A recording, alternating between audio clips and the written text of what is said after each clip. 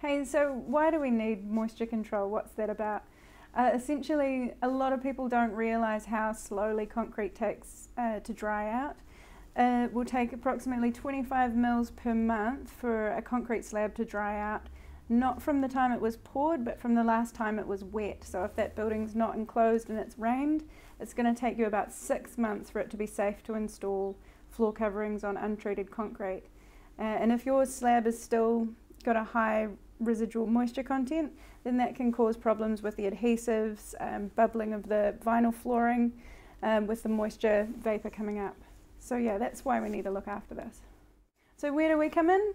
We can apply Acuron 2000 to the floor slab, and that's going to transform all of the moisture within that slab into a hydrogel state permanently. That's going to lock it in place. It means that the moisture can't move either in or out to damage your floor coverings.